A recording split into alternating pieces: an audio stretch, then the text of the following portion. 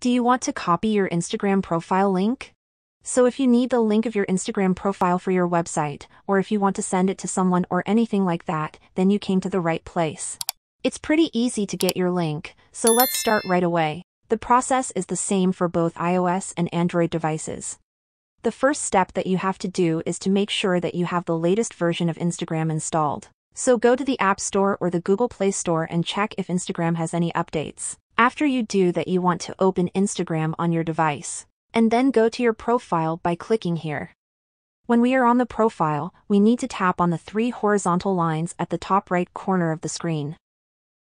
And a menu will pop up with a bunch of options. So what we need to open is the QR code option. And it's gonna open the code of our profile.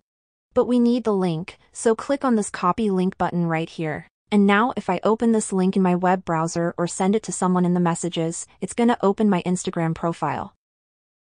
And that's how you can get the link. It was pretty quick and simple. If this video was helpful, consider subscribing to the channel for more tutorials like this. Thanks for watching and see you soon.